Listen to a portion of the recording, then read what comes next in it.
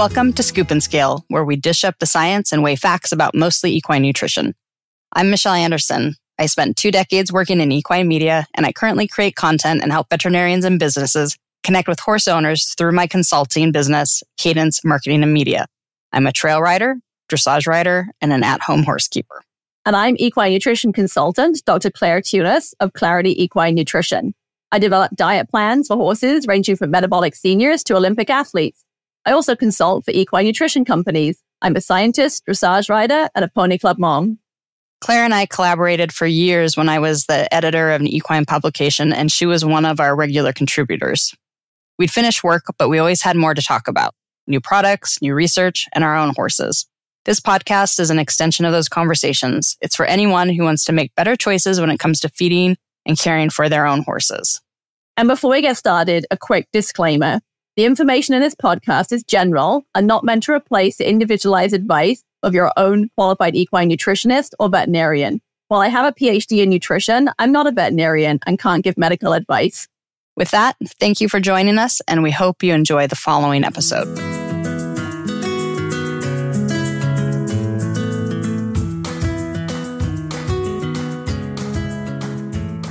We talk all the time about how forage is the foundation of equine diets. And if you've listened to our other episodes, you've heard Claire talk about using information from a hay analysis as part of making sure your horses get the nutrition they need.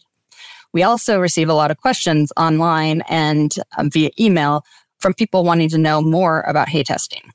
Yes, that is definitely true. I definitely get a lot of questions about what is hay testing and then how do we test? Where do you send the samples? It always kills me when somebody's super excited and they've gone and got a test and they've gone and got the wrong thing tested. That's always disappointing. And I also get asked a lot of times too, is it even worth testing? Yeah. And as a horse owner who's looked at these results quite a bit, sometimes I still wonder what am I looking at? So once you have the results, you have to know what to do with them. And today, to help us understand all that better, we are joined by Cassy Streeter, who's a horse person. She earned a master's degree in animal science from Cornell, studying equine metabolic syndrome and PPID. She's been with Dairy One and Equi-Analytical for 13 years, where she's currently the NIR Services Manager. Welcome, Cassy. Oh, thank you. So first, can you explain to us what NIR is and how that applies to Equi-Analytical? And for our listeners, Equi-Analytical and Dairy One, lots of times when you get your results from your hay grower, they're on a piece of paper that has the name Equi-Analytical Dairy One on it, because that's a company that's done the analysis. So that's you guys. But what is the NIR and what does that do for horse owners? So in my particular role here at Dairy One, I work with our NIR technology. So NIR stands for Near Infrared, and we use reflectance spectroscopy here. It's a rapid, non-destructive way of analyzing feed and forage samples, but it's also used in pharmaceuticals and other industries. The way that we use it here at Dairy One is we're able to develop really robust NIR calibrations, and we're able to translate that into a service that we provide to our customers, whether they be on the Dairy One side with our dairies or for our equine market with Equi-Analytical. So that testing and what Dairy One offers, my understanding is that creates a standard globally for the results that you're getting from analysis that are being provided. Do I understand that correctly? Yes. With NIR technology, you need really robust calibrations, and those can be very expensive to develop. So we're able to do that here at Dairy One since we provide a full suite of wet chemistry services as well as NIR, and we can continually update our NIR calibrations for feeds and forages with different seasons, different crops, different products. There are always new products coming onto the equine market all the time, and we're able to continually develop our calibrations for those markets. And we license our calibrations to labs all around the world. We currently have 30 different members to our NIR affiliate network that I oversee, and they're in over 16 different countries at this point. We range from Japan, China, Australia, Germany, Italy, Canada, Mexico, and a few here in the U.S., in addition to our home base here in Ithaca. So that's really great because I know years ago, I remember people, from overseas trying to figure out how they could send you samples, in the mail from overseas to New York. And there are some tricks there with sending plant material into a foreign country. So having those services available to them potentially in their home country is really beneficial and probably quicker too in getting their results back. Very much so, very much so. We're very active in the international market. We're getting samples internationally every single day here in our home base for both on the Dairy One side and Equi-Analytical side. We've really pushed the Dairy One side of things, but we are looking to expand Equi-Analytical. We actually have a partner in Australia that we are looking to spread our Equi-Analytical services to. So stay tuned. And for our listeners who may not be familiar with trying to get plant materials across international borders, it's like when you're traveling internationally and you can't take fruit to Mexico and you can't bring it back, or even flying within the U.S. When you're going to Hawaii, you can't bring plants back and forth. Or for me in Oregon, trying to go to California, they don't want us to necessarily bring certain plants or plant products. So that's what that's all about. I had a quick question I was going to ask you about the NIR, because you talk about all this calibration and stuff. And so I just wanted to kind of clarify for our listeners. And you also mentioned wet chemistry, and I have slight nightmares about wet chemistry. So when I was doing my PhD, I did a lot of forage analysis, and it was all wet chemistry. And I have, memories of boiling Bunsen burners and little silicone scrubby things and trying to get all the material to go back down inside the beaker as you're boiling it under heat and getting it back in all the reagents and stuff. But with NIR, you're not doing that. If I send a sample to you to analyze using NIR, you're going to grind that sample and then shine your light at it, right? And you're going to measure what reflects back at you and then compare that to this sort of library of standards that you have. Is that correct? I couldn't describe it any better myself. That was excellent. You did an excellent job. So as you said, you shine a light onto the sample. There's a detector on the other side that's measuring the light that's being reflected back. And it gives that sample a spectral fingerprint. And then that spectral fingerprint is used to go into our large library of samples, and it will find samples that are the most like it, and then return results to you on protein levels, fiber levels, sugars, minerals, all of those different components. And it takes less than a minute to actually complete all of those analyses, from loading it into the instrument to getting your results.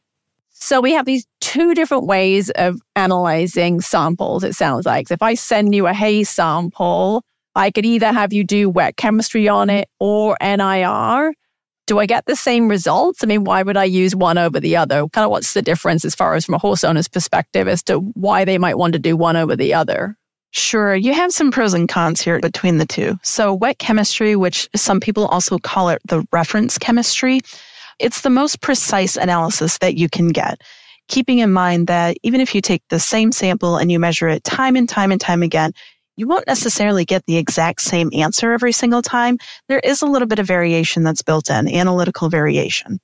So wet chemistry is the most precise, meaning you have the least amount of variability.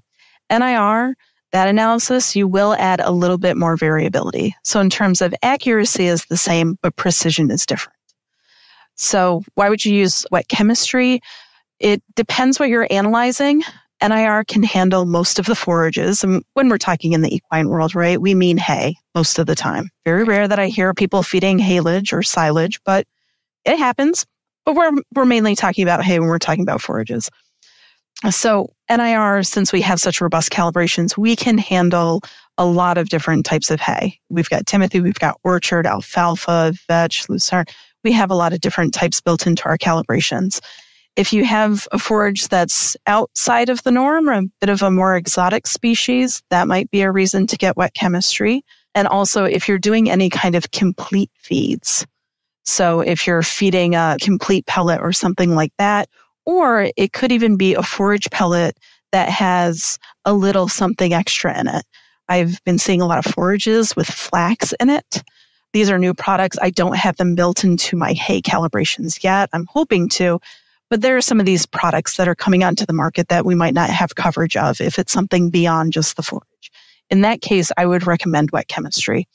Wet chemistry also does take a bit of time. There are multiple steps. It's a little more expensive because of the reagents, the time, it takes more. So it's also a little bit more expensive. The advantage to NIR is it's rapid. If I get your sample in the morning, we can have it ground and analyzed and results out the door later that afternoon. Which, as a horse owner who has been trying to buy hay in competitive markets, having that kind of information that quickly is really helpful. Because in my area, the hay sellers, they want to sell the hay as quickly as possible. And I know, or I've heard from my dental hygienist, whose husband is a hay grower, that we horse owners are viewed as being a little fussy, and then they don't necessarily want to sit and wait on us to get our results to decide if we want to buy their hay because there's someone else who might want to buy it before we get that back. So that's interesting that can be done so quickly. Obviously, there's a lot of science happening. We're talking about chemistry and labs, but here on the horse owner side, why should we consider having our hay tested? Well, as you noted earlier, hay makes up the majority of your horse's diet. There's a lot of information there that you don't have access to if you're not testing.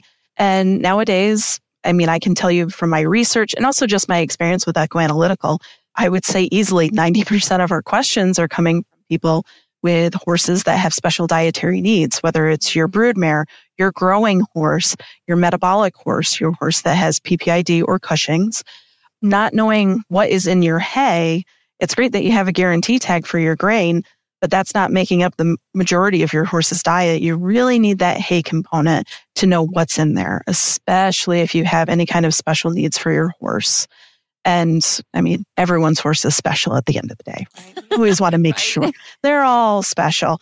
And visual inspection only gets you so far. You can walk in, you can look at a bale, you can see if it's moldy or it's dusty, but you can't tell me exactly how much protein is in it or how much fiber or what the minerals look like. That's really important information to have. Yeah, and sometimes it's deceptive, isn't it? I've certainly tested some hay that I've looked at it and thought, oh, this is pretty stemmy. This will be not a great analysis. And it's come back and you're like, wow, that's like going to be way more digestible than I thought it was going to be. So it can be, there are some basic rules of thumb when you're looking at hay and based on maturity of the plants, but it's just like horses. It's not that simple sometimes. Sometimes you get some surprising results back. But yeah, no, I always tell people it's worth testing their hay and for all those reasons you stated. And, especially if they have many months worth of hay in their barn, right? It gets tricky when they just have, if they're buying hay at the feed store, right? Because you need to have a good sample size, right? Because the data you get back is only as sort of as good as the sample that you take. So I get people saying to me, well, can I just walk around my stack and grab a handful of hay? And I have a hay corer or hay probe, and I know you sell those on the Equi-Analytical website. And I'm always recommending people to use that if they're going to start testing their hay and do it fairly frequently. But why should people make that investment of actually taking a proper sample? As you said, using a bale corer or a hay probe really is the best way. When you're doing a grab sample, it's difficult because your hand will naturally grab the long, stocky parts in your hay. So usually what we find is if you're doing a grab sample, you're probably underestimating the quality of your hay, as where the hay probe is going straight into your bale. You're also not damaging your bale as much. When you want to do a grab sample, you have to cut your bale open, reach in and grab a handful and then move on to the next bale. And normally in a barn, space is at a premium and it's hard to cut open 20 bales and grab a sample out of the center. But a corer will really get that representative sample. And to your point, what I like to tell people is that, here at Equi-Analytical, we can accurately analyze the sample that you provide. Whether or not the sample you provide accurately reflects the hay you have, well, that's a different matter. So we certainly recommend having a hay probe. And as you said, we do have the Penn State hay probe available on our website. People can go there. We have seen some vets have started to bring hay probes with them to provide the service.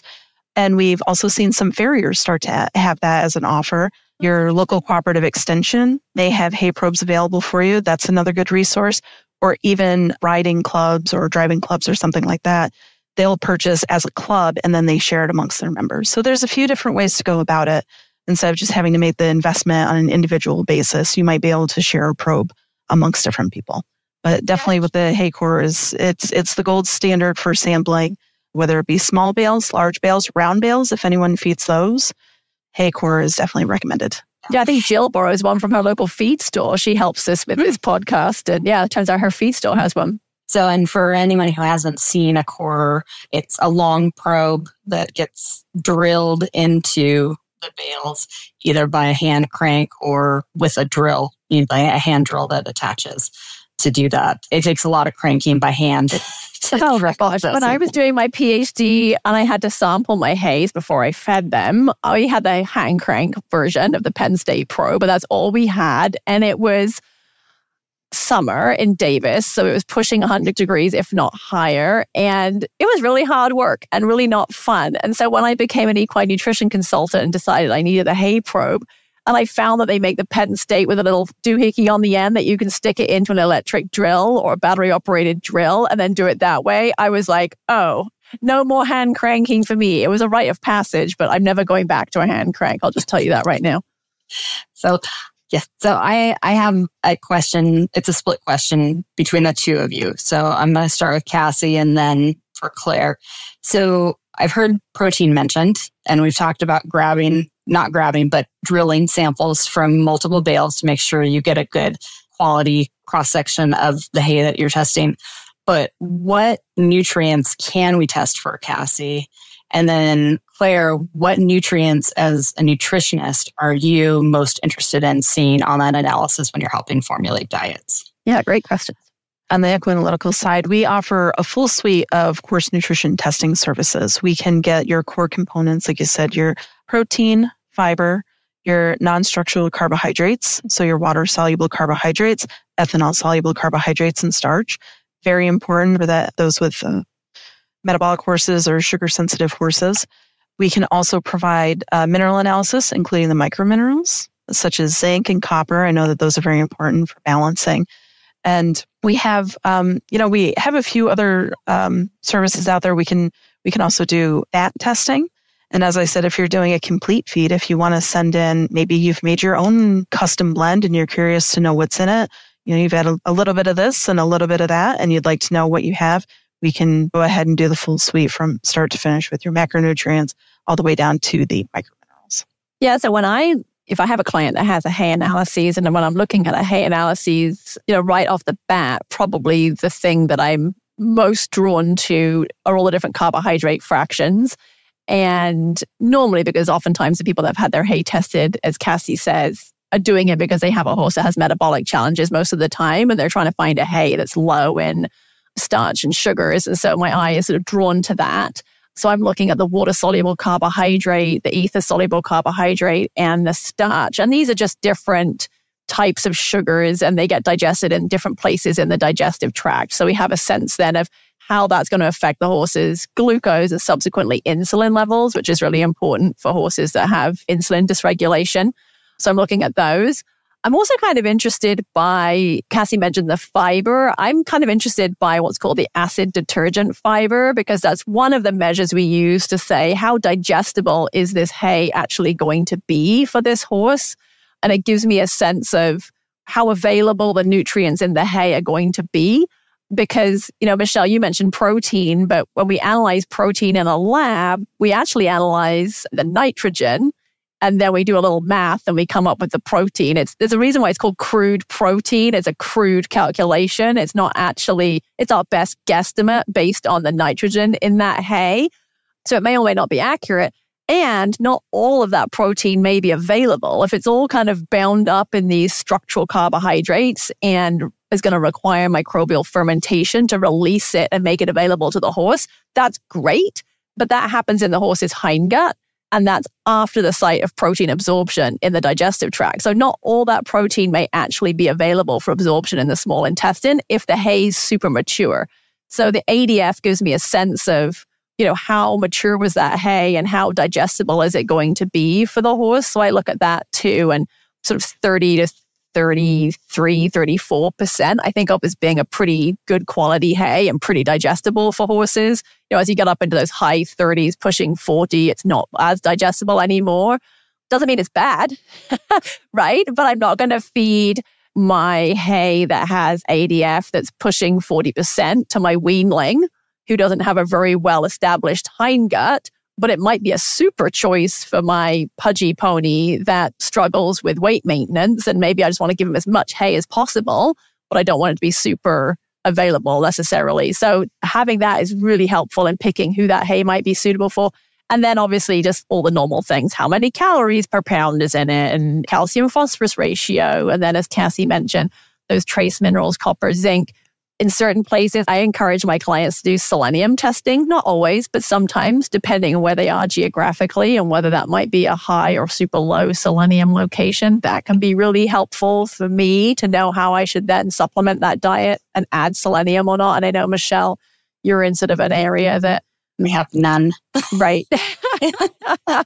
Right. So then sometimes it's like, but I learned living in Northern California, like we had a pretty low selenium geography. And then every so often I'd get a hay bat that actually had remarkably higher selenium. So you'd get these pockets of places that had higher selenium. So it can be useful to test those. So those are the things I'm looking at. And one of the reasons I really like using labs that do equine testing is that you'll get back an equine DE, digestible energy. And as I said earlier in our introduction, it kills me when people come to me and they're super excited and they've gotten their hay test and I get it back and it's full of net energy of lactation and net energy of maintenance. And I'm like, well, that's not applicable to horses. We don't work on that energy system. And so that's so disappointing because they're so excited, but it's like they got the wrong tests done when they've used a lab that doesn't even do testing for horses. So yeah. And something that's really popular, we actually do, Claire, going back to your original point about focusing on WSC, ESC, and starch, we actually offer a wet chemistry package that offers just those three components. Oh, yeah. It's really popular with a lot of customers that they do have a horse that has the insulin dysregulation that you were talking about. They'll use that to kind of screen the hay to begin with. And if it meets the requirements on that part of the carbohydrate side, they'll then call in and we can actually add more analyses to that sample. So if they do want to get the protein and the fibers and add more analyses, we'll hang on to that ground sample for several weeks. So if you get your results back and you take a look and say, oh, I might want to buy this hay. Now I want to know about the protein and the fiber and the fat and the minerals. We can add those analyses to that sample and do a follow-up. That's pretty popular. We've seen that with a lot of our customers when they're trying to make those hay purchasing decisions, is to start with the carb pack and then add from there once they find a hay that they like, so they can continue with ration balancing and finding the appropriate supplement. So Claire mentioned lactation and a couple other things that horse owners might not be interested in. And I don't know that it's obvious other than the fact that the company is called Dairy One. What other animal producers would be interested in hay analysis? And so lactation, we're going to take it's a little bit of an obvious path that we're talking about the dairy industry and milk production, and that broodmares need to produce milk, but not like dairy cows do. So Cassy, what is included in a horse-specific analysis that might not be included in other hay testing? Or is it all pretty much the same across the board? Usually with dairy, I will say we usually have much more on a dairy report for the reasons that you said. Yeah. We're trying to get a product out of that dairy cow, namely milk. So we do have a lot of energy calculations or a rate of digestion for the fiber fractions, the neutral detergent fiber digestibility at different time points. We have a lot of those different values, but in the equine world, your crude protein values, your acid detergent fiber, neutral detergent fiber, water-soluble carbs, ethanol-soluble carbs, starch, ash content, fat, and then some of your minerals. That's pretty consistent between the equine and the dairy side. We really did, kind of like you said, you get these reports that are, NEL, NEM, NEG, NDFD that applies to a rumen. Where it says I have a rumen. So we actually trimmed it back so it actually makes the reports a bit cheaper because otherwise our equine customers are paying for all these crazy numbers and they're thinking, okay, so I'm paying extra money for numbers I can't use. Yeah. And it's analysis paralysis when you get all these numbers. And then you have to call Claire to help you understand. Lots of those. I get lots of those. Well, I have this analysis and I'm sure but I have no idea what it means, right? So I do quite a lot of those. And the one thing that I notice that people should perhaps be aware of that I don't see on an analysis for ruminants is like quite often they're missing the trace minerals, right? So, they don't always have the zinc, copper, manganese. They have calcium, phosphorus, sodium, because those are really important for something called DCAD, which we won't get into, but it's a big deal in dairy cows, especially when they're going from being pregnant to having calved and producing milk. So that's a big deal for them. So you often see all the macro minerals on a dairy analysis. And I'm not specifically talking about the sort of Dairy One Equi-Analytical labs, but for example, when I was in California, because we had such a big dairy state, we had a lot of local forage labs that were super specialized to dairy, and they just didn't do trace mineral analyses on their dairy analyses. And so those were often the labs that then people that lived in those dairy heavy areas would just use the lab down the street and then get back things that just didn't relate to horses. And then we're missing a bunch of information I really wish we had only told part of the picture. So that's why I love going to a lab that does offer equine-specific packages. I want to circle back to the discussion on taking samples from hay and getting it tested. And those reports, especially in markets like I've been in recently, I think most people in the U.S. horse owners have had challenges with finding hay or hay prices going up in the last few years. And the hay moves really quickly. And I've been in situations where the seller will say, well, I don't have an analysis on this field from this year, but here is the analysis report from last year or 4 years ago.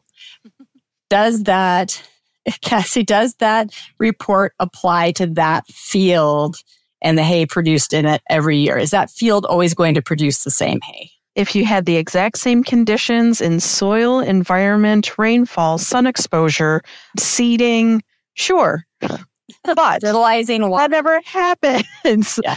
As we know, seasons change year to year. Several years ago here in the Finger Lakes region, we actually had a drought that was particular to just our little area. If you traveled 40 miles away, completely different, sufficient rainfall, crops were growing beautifully. Around here, it looked like a desert. So that report from last year isn't gonna tell me enough about the hay in front of me. We do know hay producers that will test their hay. We do encourage still on the side prior to feeding to your horse to also test it yourself, simply because you don't always know how the hay producer tested the hay or how many bales did they sample to represent a lot, and then how are they dividing that lot before they sell it to you.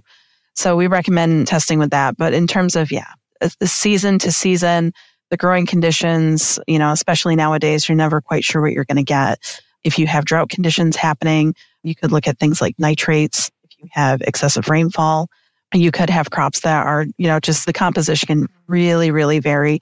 If it's a new seeding, if they've applied fertilizer, any of those factors can really influence the nutrient content of that hay. Yeah. So with that in mind, can we test pasture grasses to know what's going to go into the hay? Or if it's not being hayed, can you test the pasture that horses are on? Absolutely. Absolutely. That is a very popular forage to be testing is, pasture. I know during the summer when I had my horse out on pasture, you want to save money. You don't want to have to buy that hay, so you turn them out on pasture. We can test pasture samples. With those, you're sampling from about 12 to 20 sites. You want to make sure that you're sampling at grazing height, so we're not picking it out by the roots. Hopefully your horse isn't eating the roots of the grass. You'll get your sample together from all those different sites, mix it, put it into a bag, squeeze out as much air as you possibly can, and then keep that sample cooled, if not frozen, and use an expedited shipping service to get it here to the lab for testing. The reason for that is that it is still live plant material for a while, and you still have respiration happening, and it could change the profile of that pasture sample. But pasture sampling is very important, especially if you turn your horses out on grass, and that becomes the majority of their diet. Absolutely. And you will likely want to sample several times throughout the grazing season, because that will change the same way your first and second cutting hays will change. Your fresh pasture that you've just turned the horses out on will be different from after it's been allowed to be grazed and grow up again. It's also going to have a different composition. Yeah, I'm sitting here thinking about your carb package and thinking too, people, especially people who keep their horses at home and maybe have the ability to say, well, I'm going to turn my horse out in the morning from 6 a.m. till noon or get home from work at lunch. and, turn my horses out then.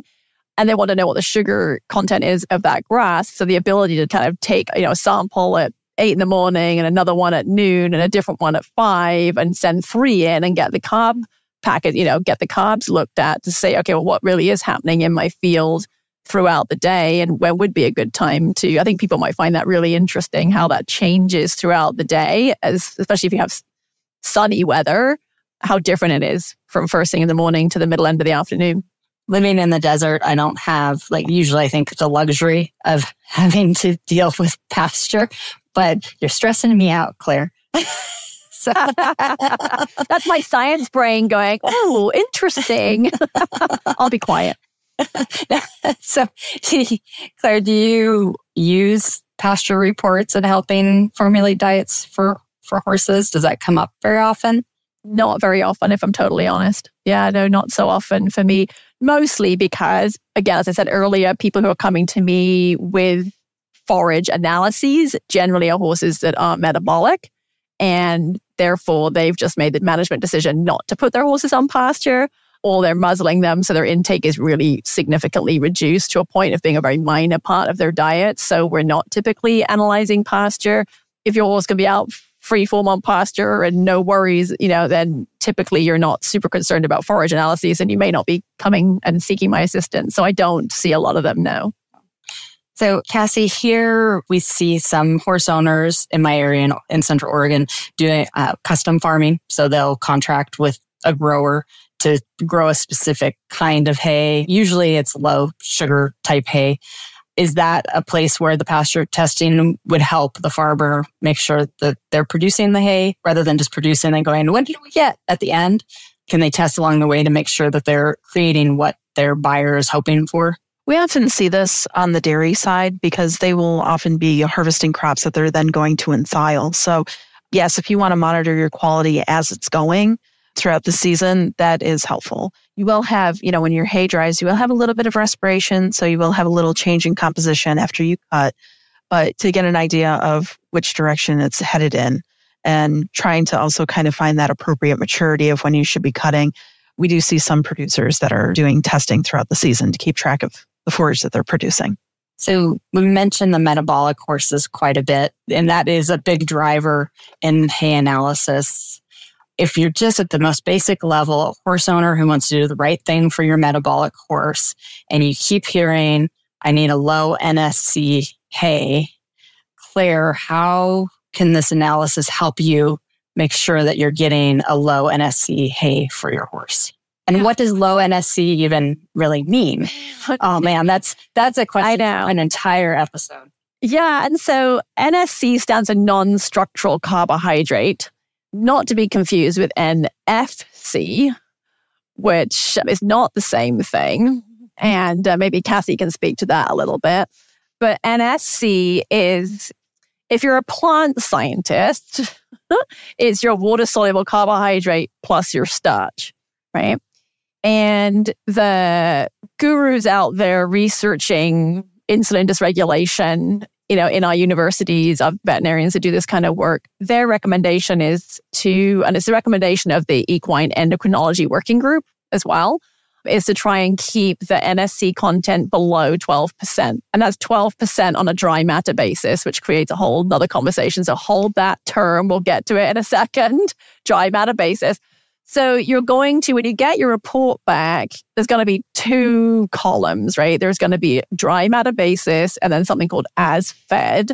And so you want to be looking at this, you want to be looking at the columns on the dry matter basis side and adding together your percentage of WSC and the percentage of starch and hoping that it's below 12% for those particular horses. So that's kind of how we use that. WSC also includes the ether-soluble carbohydrate fraction, okay, which is another number on your test. So the WSC tends to be higher number because it includes the ESC. ESC and starch actually gets digested in the small intestine enzymatically and goes into your horse's bloodstream sort of as glucose and then causes insulin to go up. So that's the most sort of immediately concerning pair of numbers. There are some people out there that kind of say, really, you should have an ESC and starch of less than 10%. I still go with an NS, and I do look at that, and that's certainly something to be considering. I still go with NSC and starch. That is what's recommended by the Equine Endocrinology Working Group. And some of that is because some of that extra carbohydrate and the WSC fraction may be available in the small intestine in certain situations. And so just as an extra safety measure, we want to consider that as well. So that's why we use those numbers. So hopefully that answered your question, Michelle. It may have created some new ones about what's as fed and dry matter. Yes. What is NFC? NFC, that was going to be Cassy's question to answer. Yeah, we'll let Cassy take that one. NFC, so that is the non-fiber carbohydrates. It's a little different from NSC. It's calculated slightly differently. So it's basically 100 minus your protein, NDF, your neutral detergent fiber, fat, which in this case, the way we have it is a crude fat, ether extract is another name for it, and your ash content or your inorganic material, as opposed to the NSC being WSC plus starch. So NFC will include WSC and starch plus some of the other non-fiber components. So it's going to make the number be a little higher then, I'm guessing. Your NFC value will be higher. So you might, if you were looking at that one, you might discredit some hay for your insulin dysregulated horse that would actually be okay because the NSC might be low enough and safe enough, even though the NFC is higher. So that's, it's worth people understanding that. And obviously F and S sound similar. So I think people, they hear this NFC, NSC, and they think it's the same thing, and it's not. So it's important to kind of understand which one we're really talking about when we're talking about these horses. And I do think it's worth touching on the dry matter as fed thing, because as fed, as the name suggests, is as you feed it, right? So as fed is as it comes out of the bale. If we're talking hay and you hand it to your horse, that is the as fed version of that hay. That's what you're really putting in front of your horse. Now, ruminant nutritionists really love dry matter for a number of reasons we won't get into. When I was in grad school, it was all about dry matter and doing everything on a dry matter basis. Equine nutritionists don't work on a dry matter basis as much of the time. We're most concerned about what am I just putting in front of my horse and what is my horse eating. But the dry, just so people understand what dry matter is, Cassy, right? You evaporate the water out of the sample, right? Correct. Before you do all the analyses. And so it's the sample with no water. Correct. So the way that I like to teach people here, I have new technicians coming in the lab, and I say that dry matter is the easiest and the most difficult concept to understand about forage analysis. What I like to think of is that you have a pie chart, okay? And you have, different slices representing different components. So your protein, your fiber, the non-structural carbohydrates, fat and ash are really the big groups that you have.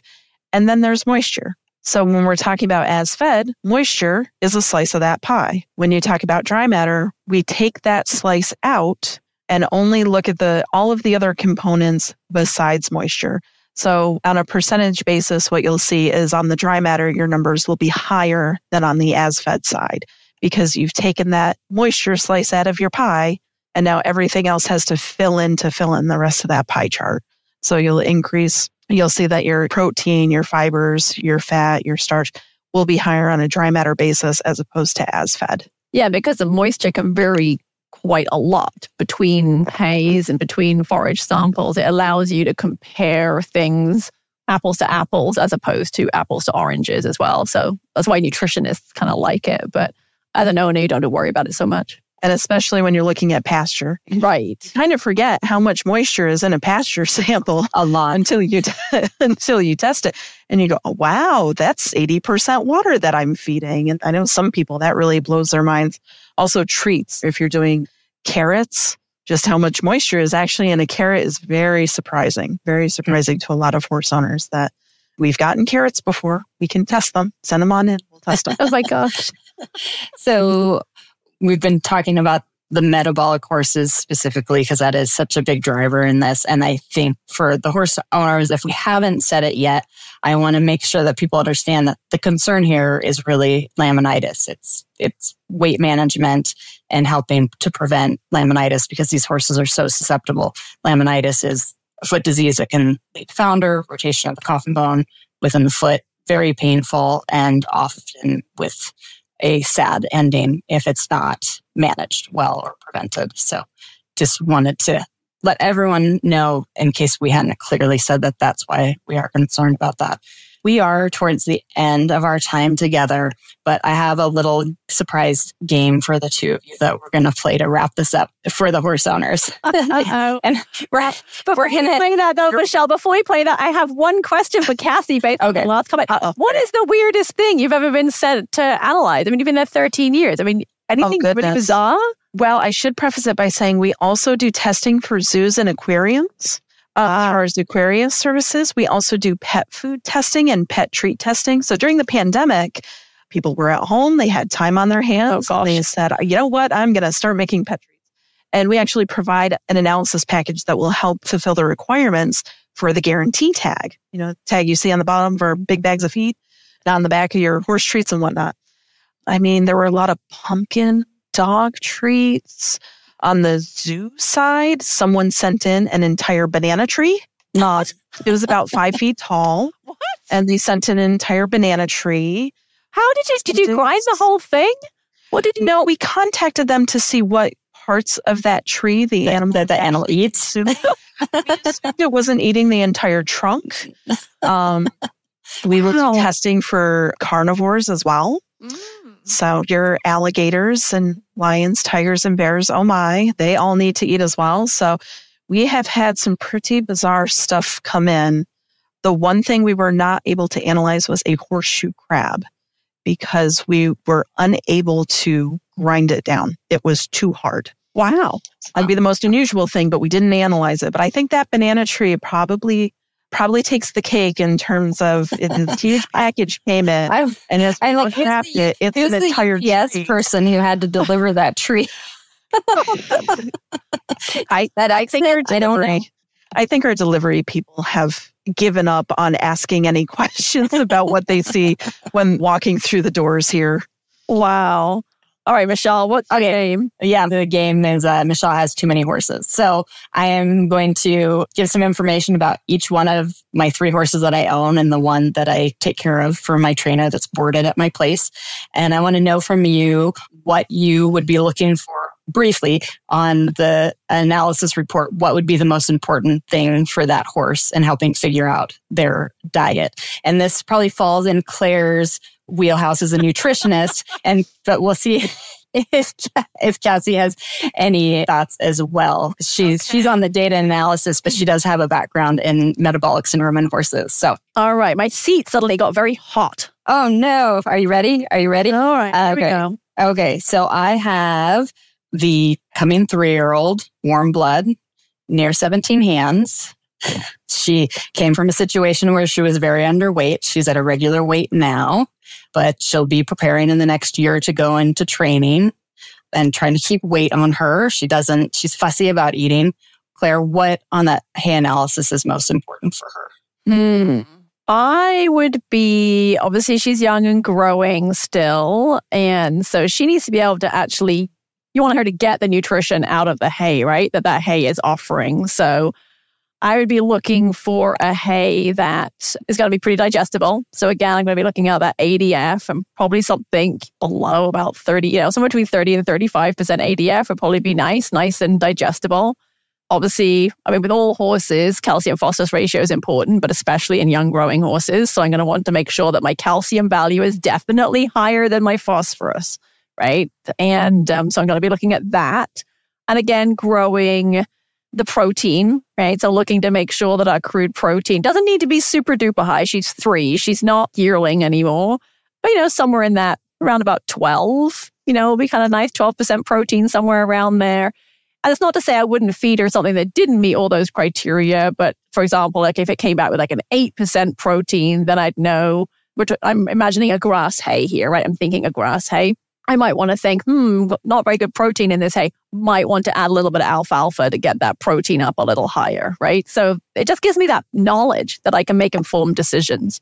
Do you have anything to add, Cassy? Or I think Claire covered it pretty well. The first thing that popped into my mind was the calcium phosphorus ratio. Mm-hmm. Like you said, for the growing horse, and 17 hands.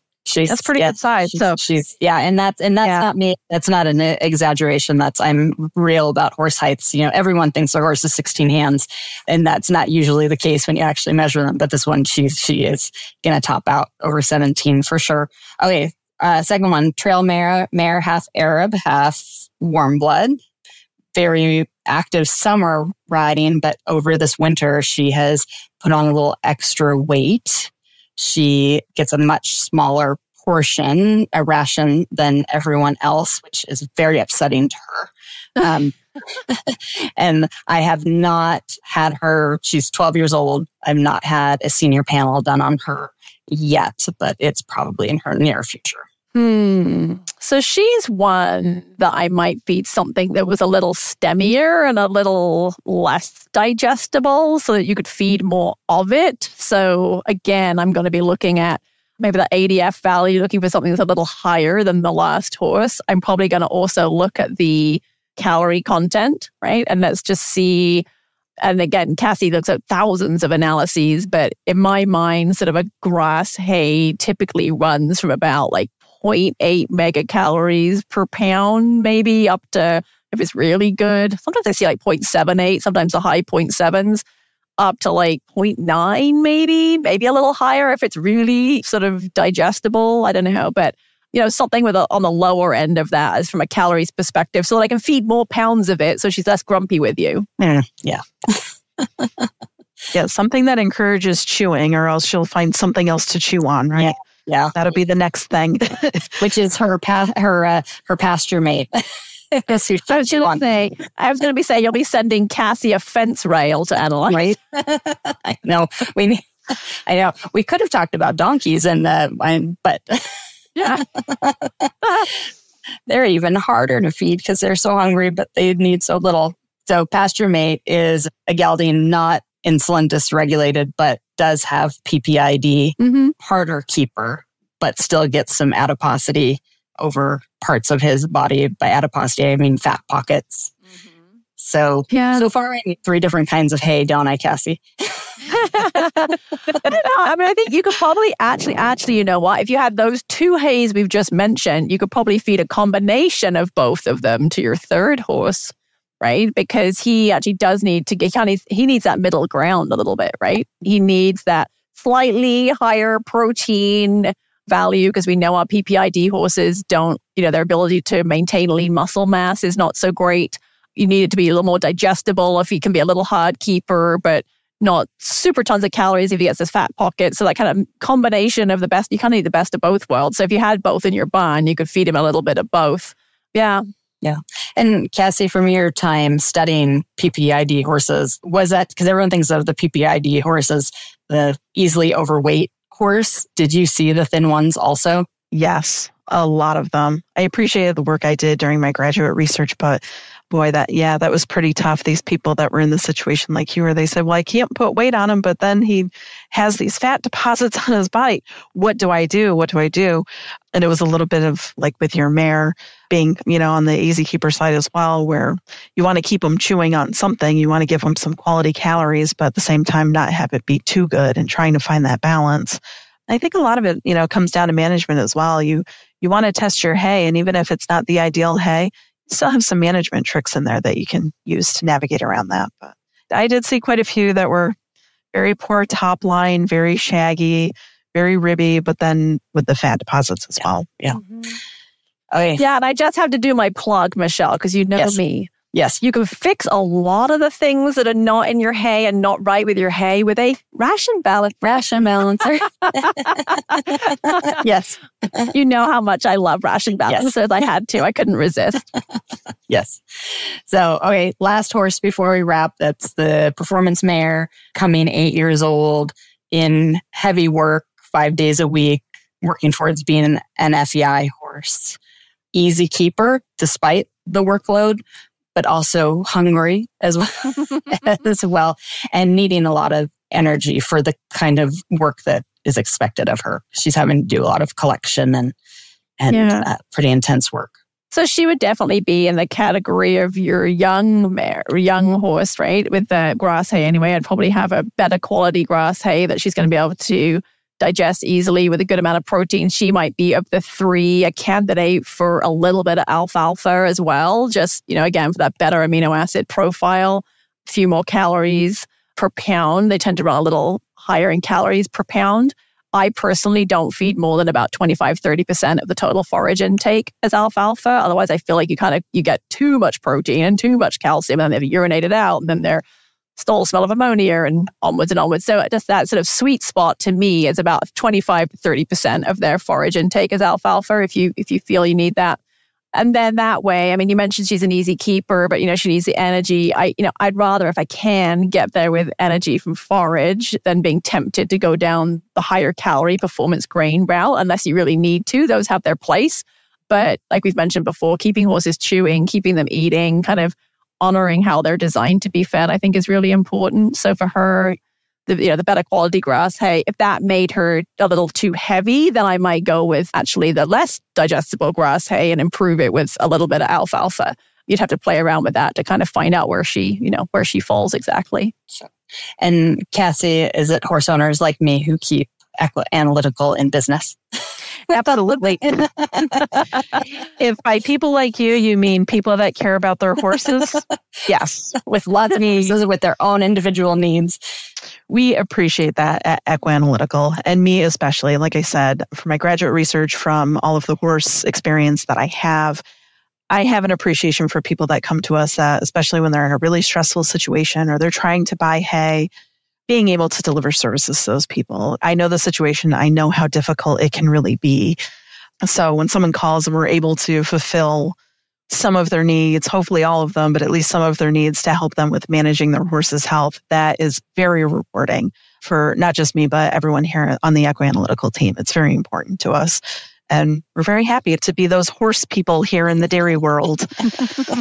Well, we are happy that you were able to join us. Super fun conversation. Lots of deep science there. Hopefully some also simple things that people can take home to test their hay, buy their hay, and feed their horses a little bit better. So Cassy, thanks for joining us. Oh, thank you so much for having me. Yeah. And I just want to say that if anybody's listening and they want to test their hay and they're all motivated, all the information on how to take a sample, how to submit a sample, the actual form you have to fill in and send with the sample is on the Equi-Analytical website. And it's very easy to navigate. It's all right there. So when you get out there, you're like, oh, I don't know where to stick the probe in the bale. They have a diagram that shows you how to do it. It's all there. So the website, go visit their website and familiarize yourself with that, and you'll figure out what you have to do. If you've been listening and you have any questions about your hay analysis or feeding your horses or any other equine nutrition questions, you can send them to info@scoopandscale.com, and is spelled out. That's info@scoopandscale.com.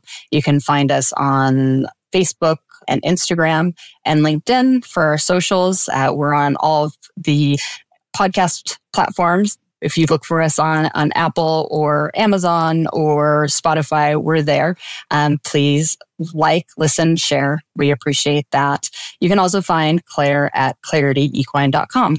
For the Scoop and Scale podcast, I'm Michelle Anderson. And I'm Dr. Claire Tunis. Thanks for riding along with us.